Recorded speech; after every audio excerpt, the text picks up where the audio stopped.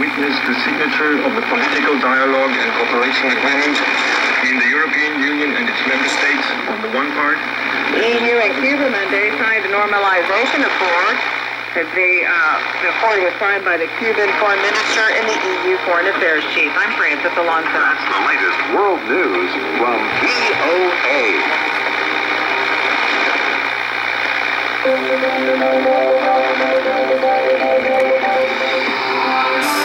It is Monday, December 12th, and this is VOA's International Edition. I'm Sarah Williams in Washington.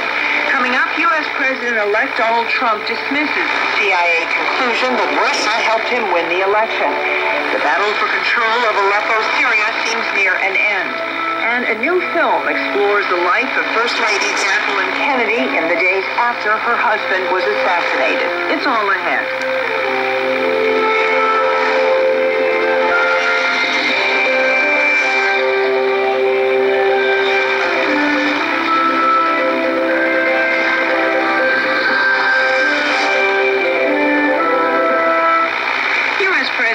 Donald Trump fired back Monday against the Central Intelligence Agency conclusion that Russia interfered in the presidential election to help him win, questioning why the claim wasn't made before last month's voting. In a pair of comments on Twitter, Trump said that if Democrat Hillary Clinton had won the election and Republicans tried to play the Russia CIA card, it would be called conspiracy theory. On Sunday, Trump rejected as ridiculous the U.S. intelligence assessment that Russia conducted cyber attacks that attempted to influence the election. He suggested Democrats may be involved following their electoral losses. I think it's just another excuse. I don't believe it. I don't know why. And I think it's just, they talk about all sorts of things. Every week it's another excuse. We had a massive landslide victory, as you know. There's great confusion. Nobody really knows. And hacking is very interesting. Once they hack, if you don't catch them in the act, you're not going to catch them. They have no idea if it's Russia or China or somebody. It could be somebody sitting in a bed someplace. Personally, it could be Russia. I don't really think it is, but who knows? I don't know either. They don't know, and I don't know. Trump spoke on the Fox News Sunday program. But President Barack Obama has ordered an intelligence review of cyber attacks and foreign intervention in the 2016 election, and 2 Republican senators have joined Democrats in demanding a congressional investigation into the extent of Russian involvement, including Senate Armed Services Committee Chairman John McCain.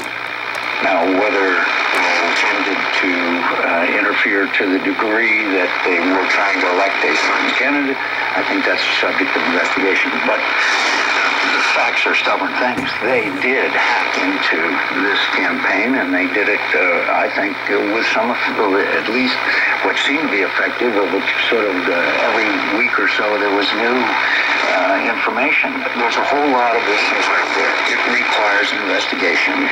The Russians have interfered in a lot of other elections. The Russians have hacked into some of our most secret military information. The Russians have been active using it as a tool, as part of Vladimir Putin's ambition to regain Russian prominence and dominance in some parts of the world. Meanwhile, on Monday, Senate Majority Leader Mitch McConnell endorsed a bipartisan probe of the issue by the Senate Intelligence Committee. The CIA said it concluded with high confidence Moscow sought to influence the election on the part of Mr. Trump. University of Denver International Affairs Professor Jonathan Edelman tells International Edition's Victor Beatty he believes the Russians are intent on being viewed as a major power. I think the first part is for sure. For sure the Russians did the hacking. There's not much question about that. I think the question then is, did they deliberately do this to interfere with the American election? That's part of the problem. And the other that people aren't really asking very much is a more important question, since that's all done, gone, it's not going to change anything. But why they did this, I think, is what's important. And I think for the Russians, this is another success. Right now, Aleppo is falling, to Russian-backed Syrian forces. They managed to interfere in some way with the American election. They're struggling to come back as a major power.